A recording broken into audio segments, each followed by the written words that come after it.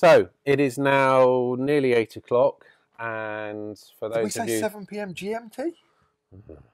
for those of you that actually tried to watch it Facebook Live, we think the problem is actually with Teradek server, because it's going online absolutely fine, and unfortunately, even though the system is going online, it is just not working at all. Which is a bit frustrating, to put it mildly. We tried it using the 4G as well with the app. We did. We tried Wi-Fi. We've tried 4G. And that just crashed the app. And I've never had that happen before. I've used the Video Pro several times. I've never had that happen at all. So I can only assume there must be an error with their server, because we had the internet connection, which is a bit frustrating because we really did want to actually prove that it could be done. So do you know what? We'll just have to do it next time. Yeah, we'll do it next time. In the meantime, this is his frustrated face. Yeah, it's a little bit annoying. So what we're going to do is we're going to quickly go through the show now. And Trevor over there is going to do some wonderful mastery in terms of editing, and he will put all the VTs in. And so we're just going to introduce what we've done, and then we'll create this into a show that we will post up onto YouTube, and then you can watch it not so live. That incidentally is actually what you're watching. This is the pre-record that you're now watching that's not live, just in case we are now on the pre-record. Confusing, isn't it? Yes. Okay, we're in the Matrix. So over the last few weeks, we've done a few videos. We've been out and about. So first of all, we disappeared off to Dorset, didn't we? We did. We took a little trip down to Dorset with the goal of photographing sunset and then sunrise the following morning.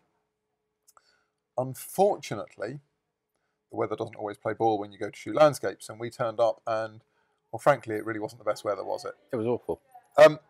Not to be deterred, though, and this is probably the biggest learning experience you should get from this. Don't be deterred. We went out anyway.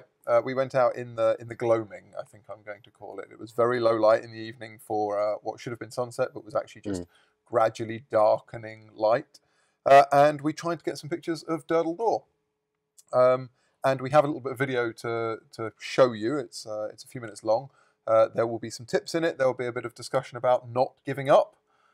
There will even, excitingly for me, be me beating Guy at pool with one hand and a cast.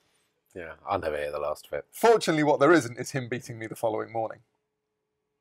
But I've at least got that in, so he's feeling slightly less aggrieved now. Should we have a look? I think we should have a look. I think I'm going to take those immortal lines and say, Trev, roll VT. What a surprise. He's eating again. Really? Every time? Every time. Hello, sorry, excuse me. Mouthful. How are you? Welcome to not so sunny Dorset. We've come down to the south coast of England. Our plan is to head off to Durdle Door, and we were hoping, because we've had some spectacular weather over the last 10 days, to get a really stunning sunset tonight and sunrise tomorrow morning. Sadly, the weather's not playing ball. It's grey, it's dank, it's dark, but that's landscape photography, that's life, right? We've come here, it's not great, that doesn't mean we're going to sit here and eat toast, we will do that. But we're also going to still head out and see what we can find. So I'm going to finish my toast, Guy's going to put the camera away, we're going to hop in the car and we're going to drive down to Durdle Door, and we're going to try, see what we can get and prove that even when the weather is really quite shockingly bad, you can still get something out. It's still worth going out and experiencing the location you've paid money for or taken time to get to. We figured out what to do. It's raining, so we're going to play pool. That's what we're going to do.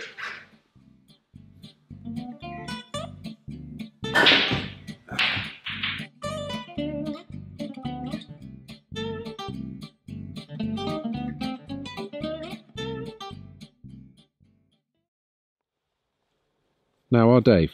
Yes. Time to get the rubber glove out. It is rubber glove time. Where are we? So we're at the car park at Durdle Door.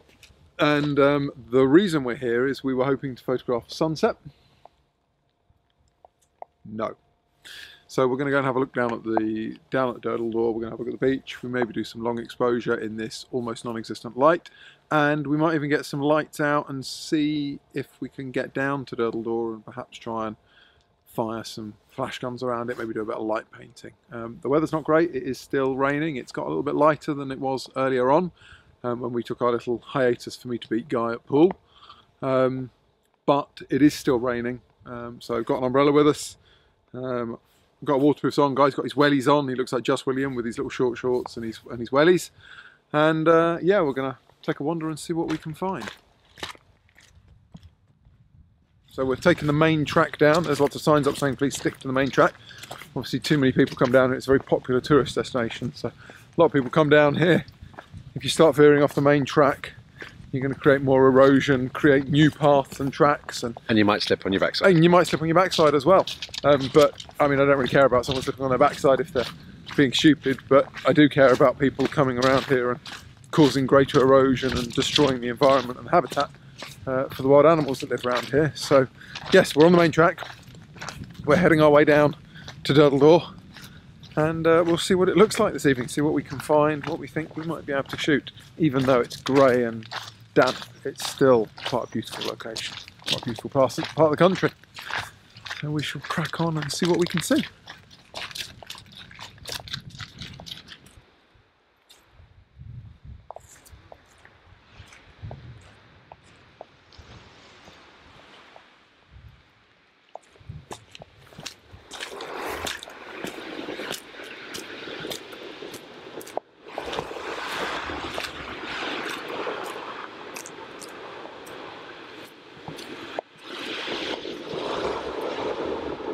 So we're down at the beach now. We found Durdle Door. Wasn't that hard. And we're just trying to figure out what we're going to do. At the moment, there's nothing going on in the sea. Despite the grey and the poor weather, it's like a mill pond. It's flat calm. Okay, you can probably hear the waves, but if you look at the sea itself, there's nothing. So I'm thinking maybe long exposure, but we'll set up. We'll find our shot first. We'll find where we want our composition to be. And then we'll see what we can do from there.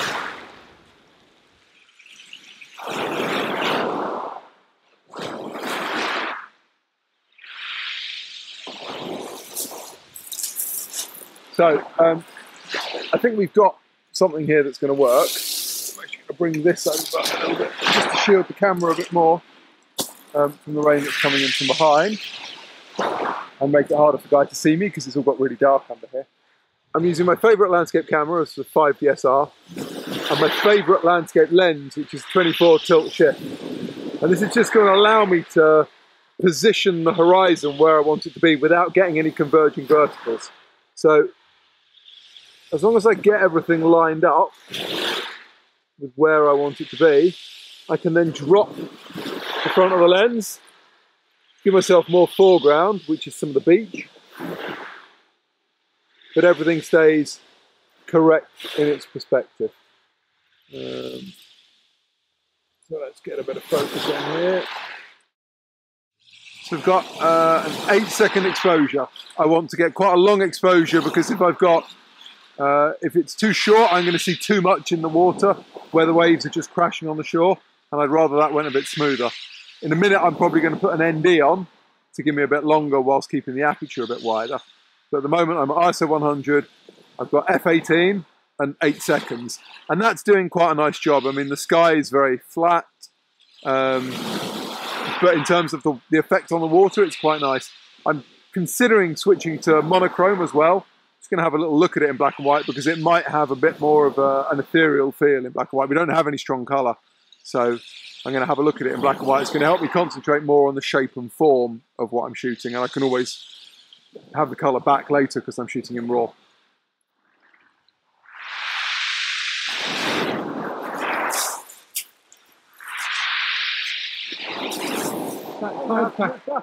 Is the tide coming in by any chance? I think the tide might be coming in.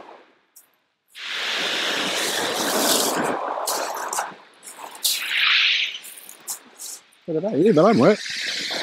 I'm just about okay.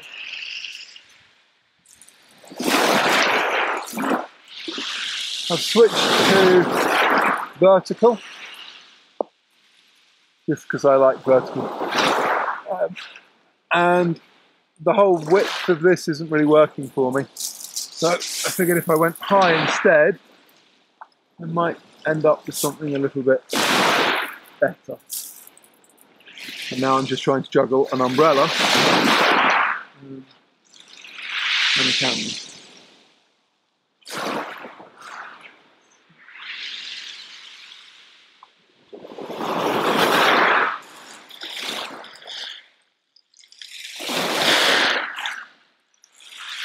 So it's not looking too bad. I mean, it is flat. We're trying to work with no real light, but that's not too bad. That's turned out quite nicely. We've got quite a long exposure. We're on 18 seconds, and we're at f18. I've got the grad in. I think I might go slightly heavier on the grad, just to try and get something into that sky. At the moment, it's just flat white. And while I'm majoring on the foreground, I would still like to have something in the sky. In truth, I'd rather have some lovely clouds and punchy sky and whatever, but that's clearly not going to happen. So I'm just going to try and darken it down and see if I can balance it off a little bit more with the depth and darkness of the foreground. So I think it might be time for another grad.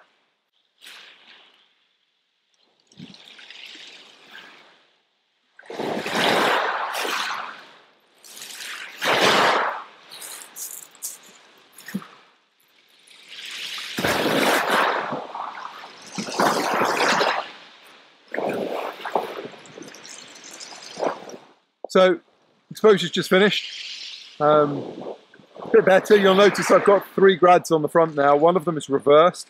So I've got a 3-stop soft, a 2-stop hard, and then reversed up the other way, I've got a 1-stop hard, just to bring the foreground down a little bit. Now I could change the gradation between the top 2, but I already had them set, and it was easier just to put another grad in just to bring the foreground down to match so that it's a bit more balanced. Also allows me to control the light across the horizon line, because I can overlay or not the grad lines to make that bit a little bit darker, a bit like a dark stripe. And I think we've got an image that, you know, while fundamentally the weather is terrible and the light is dull, we've got quite a nice, moody, maybe a bit somber, black and white image of Durdle Door.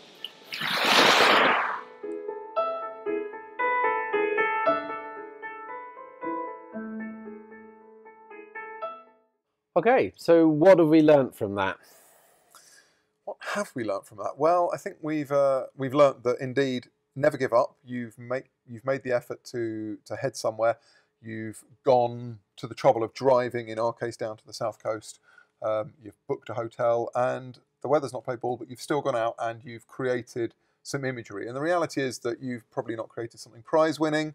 Certainly, I did not create anything prize-winning. It's an okay image. But with every picture I take, I learn something. So just being out with your camera is a great way to improve, even when you're not getting the amazing shots that you'd originally hoped to get. So yeah, when you make the effort to go somewhere, actually don't be put off by the weather. There are still pictures to be made, and there's learning to be done, and you should actually go out and shoot. I want to add something as well, and that was this. Once again, you love this camera, don't you? Do you know what? I really do love this camera. But you have to give it credit. Whilst you were under your umbrella, while it was piddling down with rain, this I could take this Rode mic off and pretty much sort of squeeze this, and the water just came off it. I mean, this was absolutely drenched. The whole camera was drenched because I was shooting in the rain. And also shooting in dark. I mean, it was 6400 ISO again. And okay, you can see a little bit of grain on it, but again, pretty good. The other thing was, when you were walking, for me, actually, I thought, I mean, the whole weather sealing I take for granted, strangely, probably because of the kit that I normally use. But I was really impressed, as I know you were, with the IS while we were walking. Yeah, because I was literally holding it like that. It's a glorified selfie camera, to be honest. I basically was holding it, actually, yeah, I was. I had that like that, and I was holding it like that as we were walking down, just basically shooting you. And I think it's incredible considering that. I mean, you know, you start to get to the point you think, you know, do we need a gimbal sort of kind of thing? You know, it was pretty steep. It was rocky. It was uneven terrain, and it was remarkably stable, actually. So yeah, Kudos to the GH5 for its Again. image stabilization. Again. Yeah, no, still like it. So, last month we had some pictures, We did. and they were done by a wonderful company called Genesis. They were. The wonderful Ken. Yep, and so we disappeared off to sunny downtown Fulham to go and meet Ken, or rather go and see him, and to find out exactly how you go about getting these prints. Now, one of the things that most photographers don't do is actually print their pictures. I mean, if we ask for a show of hands now, if you comment how many people actually print their pictures, and then of those, how many print to A3 or A2. And actually, one of the things about photography is that, you know, it came from prints. And for many people that shot film, certainly I remember the first print that I had come up in the dev. And it was an amazing moment. And we seem to have got away from that. We're all about the pixels on the screen these days. And we seem to forget about printing. So going to a really high quality print lab, somewhere that can really make your images shine, is definitely worth doing. And Genesis, I think, did that for our pictures. Let's have a look. I think we should. Dave, we're no longer in the States. We're not. We're in downtown Fulham, apparently. We are. Not quite so hot, a little bit more overcast. So what are we Still doing quite in downtown Fulham? Well, we're doing what most photographers don't do, which is actually getting some pictures printed. So the pictures that we shot on the road trip, we have a few of them here. And Ken, this is Ken Hi, from guys. Genesis. Hello. Welcome nice to Genesis. meet you. Ken, tell us a little bit about what you do. So, Obviously, you're printers. but- Yeah. Okay. So we basically specialise in printing, framing, mounting. We work with photographers, artists, galleries, architects. Our background is basically photographic. We started processing film back in the day 20 years ago. And here we are today, basically printing films on the Lambda C-type using Fuji Crystal Archive paper, printing inkjets and DTM as well, which is printing direct to any substrate, which is glass, mirror, aluminium die bonds for interior and exterior use. Brilliant. Should we go in and have a Yeah, look then? come have a look. Okay, Have a look. we're going to Have a go go in. in. See you later. Let me sort of start then Go on, by then. asking you, so when you came in, saw the files on the screen, and then did a bit of manipulation, cropping and so on, very little mind you, what was your first reactions to when you saw these prints coming off the processor? Is this what you expected, better? I'll be honest, when I turned up here, I didn't really understand the whole process of how it really was like good old-fashioned processing. You just thought it was going to be a big inkjet print, didn't you? Yeah, I kind of did actually. I just thought that it was going through some kind of special inkjet system. It is a special inkjet. It's called the RA4 process, the traditional process, which we all grew up to in the photographic industry anyway. So going back to the images, sort of contrast, saturation, sharpness, pleased with everything? Very pleased indeed. Good, glad to hear that. So we're doing something right, Steve. Oh, Yes. Which is great. Yeah. Looking at pictures on a screen is, you know, there's a bit of a memory there, but this is so much more visceral. Being able to see a large print, it really just, you know, it transports me back to Valley of Fire and Mono Lake and you know, the road into Dune Lake and Yosemite over here. Yeah, and I think also the other thing is that, you know, it's all very well looking at these on a nice backlit screen and everything else, but you don't get the warmth and the richness of all the different colours that we saw on the day. Yeah, I mean, this is a really accurate representation because this section here is in sun, so it's got that lovely warmth. You know, we were there at sunset, the light was going down, you've got the beautiful richness of tones going on here. But this was all in shade, so it's a lot softer. Yes. You don't have that kind of the really vibrant reds. You've still got, it's all obviously the same rock formation. You've still got some of the red in there, but the vibrance is softer, the contrast is well. On my one, this was what I was really interested to see. The detail just how that came out in the shadows. Because that was the thing that astonished me about the camera, because it was pretty much pitch black. You couldn't see any of this with the naked eye, and it was really more a test of just see what we could pull out and see just how far we could go. It is. It's great. And the detail in there is quite astonishing. But again, you know, it's just the colours are beautiful. Right. You know what's really nice about this being a C-type print as well? Obviously, if it's an inkjet, it's all made up of dots, right? It is correct. But this, we can get right up close, and there's not a dot to be seen. It's just a smooth continuous tone print. Yeah, that's what I was trying to say. Basically, it's lovely and smooth. Yeah, It's it the is. physical form of the C-type print. It's smooth. Especially, I'm assuming, when you're dealing with this kind of graduation, it becomes very, very noticeable otherwise. Sure. And if you were to print that same image on an inkjet, you will find it's a little bit more contrast here. So the shadow areas do block up, whereas in a C-type, being that sort of smooth, continuous tone, it does pick up a lot more. So that really suits the GFX and GFX's ability to pull that kind of detail out of the shadows. So we've got a couple of other prints here. And this is on Fuji Velvet paper. So we were looking at, what was this paper again? This is Crystal Archive semi-matte. Semi-matte. Okay, so this is our semi-matte Crystal Archive, and now we've got Fuji Velvet, which is, I guess, you were saying in an inkjet form, a bit more like a rag paper, where it's softer, not as harsh, very flat, very smooth. So this is, again, goes through the same process as the Crystal Archive does, but it's got the benefit of the softness and the less contrasty. I think this, for this image, looks stunning. I mean, the smoothness through here is just beautiful. And the detail as well, it's got sharpness as well, not just smooth and sharp. Yeah. Particularly on this image, because the water is so smooth, because you shot with a long exposure. Yes. But then you've got, obviously, the non-moving sections. Yeah. The detail through this foreground rock and this little bit here and Beautiful, here. isn't it? It's unbelievable how much has been retained. It just literally pulls it out, doesn't it? So the beauty of this is it goes through the same process as our C-type paper does. I mean, it is a C-type paper, but obviously it's got the softness. Just very nice. Works really well. It's just slightly different emulsion. It works really nicely with that one. Yeah. Not sure it works so well with your one. No, I think this possibly would suit the Crystal Archive a bit more, bring a bit more punch. But you like quite punchy shots, don't you? I like quite punchy, and also this was shot slightly later than your image, so you didn't have sun yet on the mountains. No, I didn't. You had so you've got that soft sort of pre-sunrise, the last little bit of dawn light. Glow there. Whereas I shot this slightly later, and you see that the sun's up. You've got a bit of sun here in the tufas. And just the tops of the mountains here, and that suits a bit more punch, a bit more contrast, maybe. I mean, it still looks lovely, but I think in terms of a final, if I was sending this to a client, I'd probably ask for this to be on Crystal Archive. But your as I say, your images are more contrasty, so it would lend itself probably to be on the gloss or the semi-matte, whereas this image is totally flat, and hence it suits it better. But not forgetting, it's still got the same qualities as the normal Crystal Archive, so it is archival, but it's a different range in Fuji's products. No, I can't thank you both enough. Really can't. I mean, it's just incredible to see them like this. It really is, and you do need to see it to really understand it. As good as it's going to come out on this, it's never going to be as good as seeing them in the flesh. They are quite stunning. Hello, we're on a whole different camera now. This is Rove camera. Guy, you can see, has a bit of the shakes. I think that's the frustration coming through.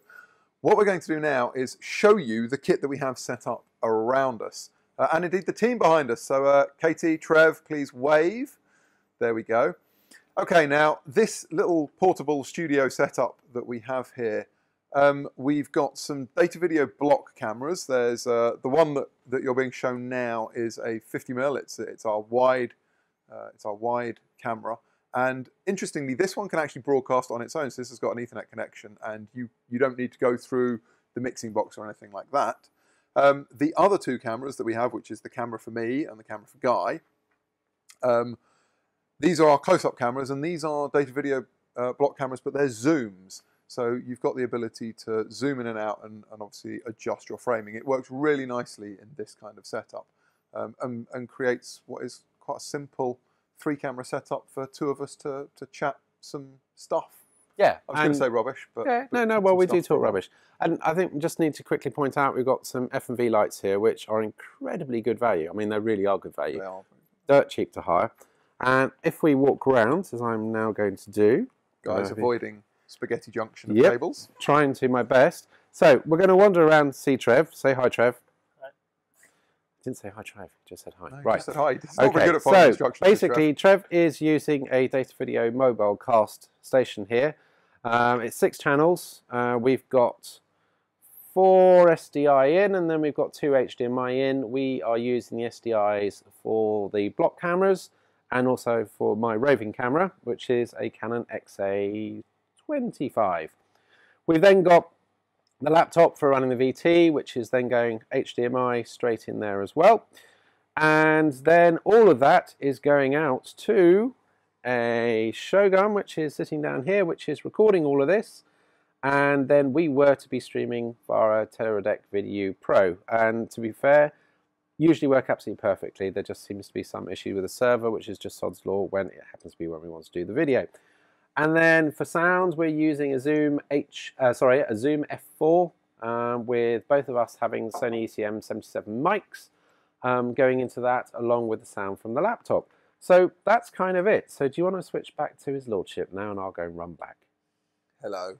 God, that's frightening, isn't it? Absolutely terrifying, I'm sure, for all of you. So Guy is just working his way back through the cable clutter. We didn't really tidy up our cables as well as we probably should have done. He's also just walking in front of my camera as well, but Guy is don't worry about that. Don't worry about that.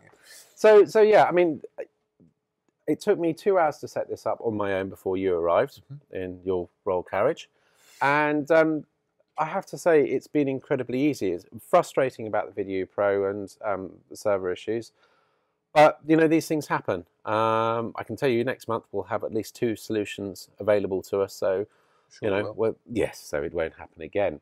But in terms of controlling it, I'd just like to say that this is the first time that Trevor's ever used this.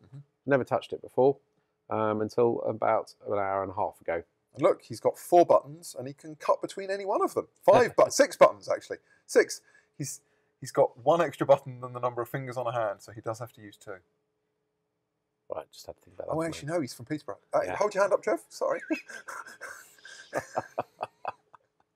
Right, we need to get back to the story in hand. So we do. As many of you will know, I like my Fujifilm GFX. What a lot of you probably don't know is that a certain gentleman at Fujifilm, Theo Georghiades, who is the general manager of the digital imaging group, I've known him longer than anybody else in the industry. Funnily enough, he was at a meeting I went to with Fujifilm some 15 years ago when I was trying to get an account to buy some cameras. So I thought it'd be quite a good idea to pop over to Fujifilm Towers and go and find out a little bit more about his journey over the last 15 years, his involvement with Fujifilm, a little bit behind the scenes, finding out a few little interesting stories that you may not have heard of. So it's quite a long interview, so we've cut it into 2 bits, and here's the first bit. So Theo. Hi, Guy. 15 years, I think, pretty much ago we first met. Yeah, about that. We were actually a corporate hire company at that point, and we were looking at getting a whole load of compacts, and we were introduced, and we started stocking the Fuji compacts. And obviously, Fuji became enormous on the compact scene in that respect. You know, you kept coming out with models and producing incredible products, and it was a massive volume market for you. I'm assuming that, you know, you at that point also had the problem with the film market just literally shooting down. Was that why you sort of pushed very hard with the compacts? You know, Fujifilm is very much into its innovation. So whatever type of imaging market we're in, and we're always looking to evolve our products. And as we started to see the early stages in 1996 or so of digital cameras, digital technology starting to come into more of the mass market, we were right at the forefront. I joined Fuji myself 1st of September 1999. I know that's my mum's birthday, so I'll never forget that. And I remember joining just pretty much out to university, and I'd done a degree in digital photography because there was a lot of buzz about, is digital going to take over film? And that was always the big thing. And as we know, it definitely has. It's evolved from the compact market, and when we say compact, even that grew bigger and bigger, to very much low-end compact cameras, plastic, AA, and we had metal, lithium ion. The zooms got longer and longer, and then it evolved to this bridge type product. Everyone was asking, what is a bridge camera? And basically it was a camera that bridged the gap between a compact camera and a DSLR. Because you were, correct me if I'm wrong, because I remember we were talking about this earlier, because I bought a 603. Yeah. And you, first of all, you were pretty much the first, weren't you, with coming out with a high-end compact camera? I mean, a really expensive compact camera. Sure. So we, I'll fast forward a little bit. We had a camera called the Finepix 4700, which was the first super CCD camera, because in the early days, again, we were at the forefront at the beginning. We had the first digital camera with removable memory, with a 2 megabyte memory card, which cost probably £200. But we had these unique design cameras, which were the upright style ones. And the design, I think, made everyone sit up and think, oh, they look really cool. They don't look like traditional film cameras, and we want to go away from that. And Super CCD was developed to try and mirror the quality of film, because it had octagonal rather than square pixels. And the image quality was phenomenal. And everything we done, from film moving into digital cameras and where we are now with X series, the whole thing about it was about having the best image quality and what we can do to give to the consumer the best experience. And as you can see here on the table here, there is a whole history of compact cameras, DSLRs, mirrorless, bridge, the new GFX, and it's a phenomenal journey, as you say. So if we then sort of fast forward, otherwise we will be here for hours, and then we will be you and I. If we fast forward to the digital SLR side of things, because interestingly for us, we were talking about parallels earlier. This was where we then got in and became a photography hire company when we bought the first batch of S2s, S2 Pros. What made Fujifilm move into that market? Well, Fujifilm always had very high-end field products. So if you remember, we had the medium format cameras, the GX645, the GX680s, the GX, it was the 617, the panoramic one. So we were always in touch with the professional. And as we developed the compact side of things, we felt there was a bit of a disconnect with the old professional, because we never had an interchangeable product to make an offering. Now, as we know, Canon and Nikon absolutely dominate the DSLR market, and we saw that market continue to evolve and gain pace.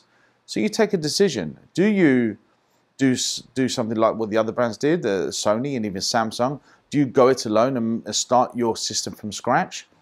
Or do you team up with a brand and work something together? We had a product, one of the earliest interchangeable cameras was a camera called the Fujix, and that was something that Fujifilm and Nikon developed together. It was a horrendous amount. I can't even hazard a guess. It was over £10,000, and that was very early on. That slowly passed away, and then when we decided to move into the DSLR market, we did go back to Nikon, and we had a partnership together. And these cameras here, they're a Nikon F-mount. As you can see, we've got it right there. So we didn't shy away from it. Everyone knew straight away that it was a Nikon camera. They got fantastic glass, as we know. But it was Fuji guts. Yeah. And one thing that we were very, very good on, and we're still very, very proud of it, is we understand image quality, we understand color, we understand tone, we understand all that as an imaging expert. In the film days, Canon and Nikon, again, dominate from a hardware point of view, but a lot of photographers use Fujifilm. Why? Because they love the colors of Velvia and Provia and Astia and all those fantastic films. So we started to develop, together with Nikon, a camera which Nikon mount, Nikon glass, but Fuji guts. And it was slower than the Nikon's equivalent, but the image quality was fantastic. It was a great marriage. And we had done very, very well with landscape photographers. We've done very, very well with portrait and studio and wedding photographers. And we had 4 cameras: the S1, the S2, the S3, leapfrog the S4. We had an S5. And yeah, we've done very, very well. It was a chance to reconnect with the professional and the real top-end enthusiast, because we lost a bit of that by just concentrating on the compact side of things. But it gave us a lot of insight about where to go next and what path we should take as a brand. And at the end of it, where the S5 was around, we sat there and said, look, do we make a system on our own? Do we go DSLR? Which we could have done. Or do we look at this new compact system mirrorless type product, which I think Panasonic were the first, 2008, to bring out this new age of mirrorless cameras. And at the time, mirrorless wasn't really designed for the professional. The mirrorless camera was designed as an alternative to the mid to low end enthusiast. But like anything new comes at a price. And obviously DSLRs were very, very competitively priced. And that was a big, big challenge around the world, that mirrorless cameras at one point weren't working. Weren't working in the way that a lot of the brands had thought they were going to work, expected to. The 2010 Photokina. Yes. X100 appears. Landmark. What did you think at the time? Because it must have been incredibly... I mean, we remember what it was like in 2010, so go forward to 2 years before that. What did you think? It was... look, I'm very fortunate. I get a chance to go to Japan, and I've got to know the team, the R&D team, and the designers, etc., etc. So when we sat there in the meeting, and we said, look, this is our compact lineup, and we've got something new to show you, and we want to hear what you think. There was a bit of a gasp around the room, thinking, how do we go away from selling 50, 100, 200 pound, 300 pound compact cameras, and to convincing the world that a fixed lens APS-C camera for the enthusiast at that £1,000 mark is going to work. Did at that point when you had that meeting, were you aware of then the whole interchangeable X series? No. So you just at that point, you didn't know anything about that. That hadn't even been thought of. It was more just a case of just the X100. The thought process, yeah, the thought process was, this is like a test bed. Let's test the water. Is there an appetite for a high-end, pure photographer's camera? And if that worked, then we were going to go to the next phase and to make an interchangeable version of it. And the X100 was phenomenal. And I'm not going to sit here and say we knew from the beginning it was going to work. We were confident because we know we have very good heritage for imaging and very good heritage for lenses.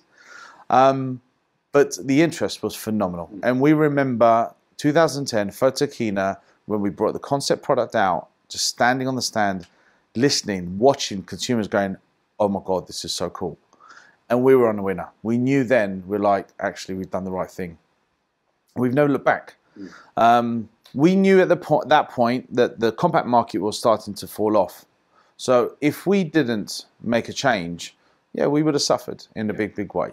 Compact cameras became a commodity, a very, very tough, aggressive market. Smartphones are coming through. The quality of some of the smartphones now are just phenomenal.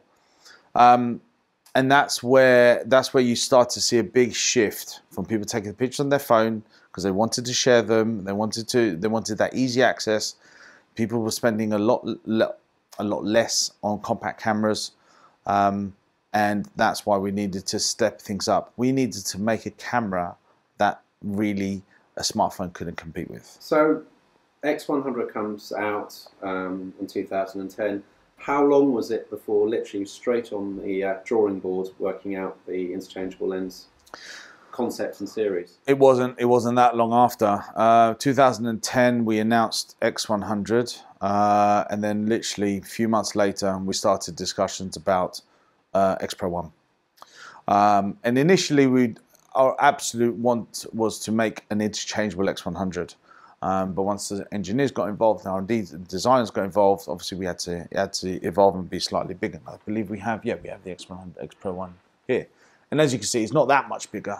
But again, this was fantastic for us. But it wasn't just, it wasn't just the concept and the design and the sort of the perceived quality from sort of having the traditional layout. There were two things that were pivotal for me, certainly. One was the hybrid viewfinder, and the other was the X-Trans sensor. Yeah. I mean, that was, I remember at the time playing with it, and just thought, this is brilliant. Well, because the original X100 was a standard Bayer sensor. Yeah, that's right. But what people loved was the compactness, the viewfinder, the lens, and the quality was excellent. It wasn't a finished article, but it was an amazing leap of what we've done. The X Pro 1 was the first X-Trans product. And I go back to Super CCD. We wanted something that was going to be film-like because that's why I think a lot of people migrate to Fujifilm and love using Fujifilm cameras because the end result is fantastic. And I keep on going on. We are imaging experts. And the team in Japan are phenomenal. And the time and effort and investment that goes into making the sensors, the processors, the filters around what goes on inside these beautiful cameras is absolutely fantastic. And that's where the heart and the guts of it comes from it all. So it's quite interesting that, I mean, you at some point must have used a compact camera, Yes. I'm assuming. Yes, I have used my share of compact cameras in my time. And Fujifilm did have some pretty cool ones. I don't know, those Porsche design ones. They were very cool. They did. I mean, they've had a good collection of cameras over the years. They've had some really interesting products that have performed really well, given great results. I mean, it's not something I've necessarily used extensively, but I've dabbled and played. Well, take my word for it. Okay, I will. I'm happy to see that. But you must admit, when the X100 came out at Photokina, which we're talking about in 2010, it was majorly cool. It was majorly cool. It was a big announcement and signalled a bit of a sea change in the industry, I think. Yeah, and it was the start of, you know, a genuine turnaround with Fujifilm. So it was really interesting. Well, you can look forward to the next part next month, because then we start to talk about the X series and the interchangeable side of things. And so, yeah, a bit more interesting. So I think we've kind of covered everything. Again, sorry, this is now a pre-record and it's not live. Sorry, you therefore can't ask questions, but feel free to flood the comments with questions, and we will do our best to answer them over the coming days. Yeah, definitely. We've got a few more ideas and a few more trips planned. We do. We have some little trips in the pipeline. Yeah, so apologies again that it didn't work out as planned. I think we've now proved, what with our Dorset trip and with this, that sometimes things just don't work the way you want them to. And hopefully it'll all be better next month.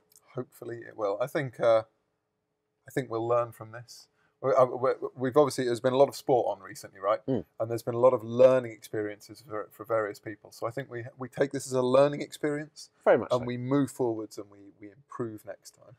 And until the next time when he improves, we'll say goodbye. Good night. Good night.